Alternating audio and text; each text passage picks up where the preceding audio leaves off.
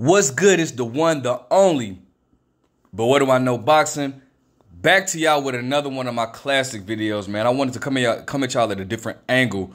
A lot has been said over the past weekend with the fight between Josh Taylor and Jack Catterall. I think we all agree that Jack Catterall should be undisputed at 140 right now. But I want to come at y'all at a different angle. I want y'all to check this out. This is what Josh Taylor had to say after reviewing the fight. So I want to bring this in for y'all, okay? Josh Taylor, this is an Instagram page, I believe. I have taken a few days for some well-earned time with my family after not seeing them for a few months. I've had a chance to watch the fight back. First and foremost, I want to congratulate Jack Catterall on a great fight. He rose to the occasion and fought a valiant fight. However, I believe I won a very close fight. Many fans believe Jack deserved the decision, and that's fine. We both went in there. We fought our guts out for 12 rounds. But the personal attack on myself, especially my family, are disgusting and uncalled for. My days at 140 are numbered. My future is at welterweight. Jack Catterall deserves another shot as soon as possible. I've never ducked a challenge in my career, and I'd be happy for a fight to fight Jack again. But it will have to be at welterweight. Jack is a great sportsman, hell of a fighter, and deserves every bit of admiration he's been receiving. Okay, so I'm going to just leave it at that, okay? Before I touch on everything that I want to get on, I want you guys to hear something from Tim Bradley speaking on his fight with Pacquiao. I'm like, what do you know about boxing? Right. Why are you even commenting? And the fact that it got so much attention, so much exposure, and it kind of like, went viral all around the world, and we have everybody against you. And, it definitely affects you because I felt like I didn't do anything wrong. What was the hardest thing that you had to hear during that time? That I was a fake champion, that I didn't deserve to be a champion, that I'm not a true fighter, that I'm not a real fighter. Death threats were sent to my home, which is... Now that I think about it, it's like really? Like, why? And the fact that, I had to walk around and people were like, whispering, hey, he didn't win, and just whispering nasty things to me. And I had to deal with that, and it's just something like, you work for something your whole life and you finally get to that point and then you accomplish your goal and then everybody take it all away from you. Like, it just feels like death.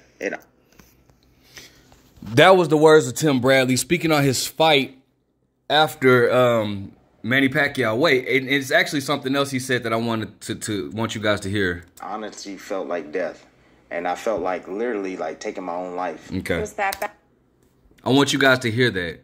First and foremost, man, I want you guys to understand. First and foremost, man, understand, know your place, bro. All right, we're fans of boxing. Yes, we are fans of boxing, but from what, Josh Taylor is saying, like the derogatory comments towards his family, like, you guys have to understand, first and foremost, you guys are getting upset. And it happens. I've fallen victim to this as well. We get upset at the wrong people.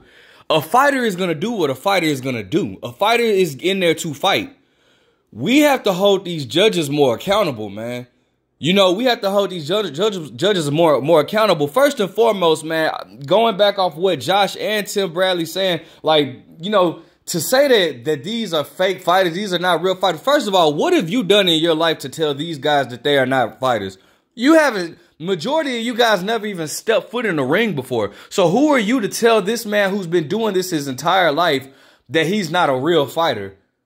Like, and this is what his profession is. This is what he's been doing his entire life. So we have to, like, this anger that we have towards the fighters. And I get it at times when a fighter definitely loses a fight and he trots around, like, but my whole thing is, bro, why is that same energy not being put into these judges? These judges are who you need to hold accountable for the action. These judges are the ones that judge. Boxing is an opinionated sport. It's an opinionated sport. So these judges, based off of their opinion, they put down, and based off of their opinion, and a lot of times corruption, they put down who they feel won the round, and it adds up. So why instead of attacking these fighters something that you have no responsibility? First of all, you guys, majority of you guys don't even know what it's like to be a fighter, first and foremost. So I challenge you guys to you don't even have to don't even go through a full training camp. Just get in the ring and spar, okay? Know what these fighters have to go through before you start trying to tell them what they are and what they're not. Because at the end of the day, man, you don't know what a fighter has to really go through. All right, leaving their kids for training camp. And yes, I get it. Like I said in my last video, it is one thing to lose a fight because the better man, the guy opposite of you was just a better man. I can accept that.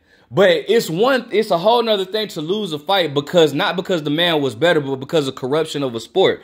But who do you hold accountable for that? Why are we just holding the fighters accountable for that? Why are we not talking about these judges? Okay? Just like with the Paul Williams Erislandy Lara fight that I brought up yesterday in my last video. Those fighters got suspended. I mean, those judges got suspended even though the fight wasn't overturned. Why are we not pushing for these judges to get suspended? Why are these judges not going to the post conference and explaining their scorecards? Okay? That's what we need to be focusing on. That's what boxing needs to push to clean all this BS up. Instead of these fighters, because the judges make their scorecards and then they go on about their day, and the fighters are the one that takes the heat. And instead, have these judges do these interviews explaining themselves. Have them make videos round by round explaining how they gave the round to a certain fighter. But that's my thoughts. Let me know what you think, man. Hey, then again, what do I know, right?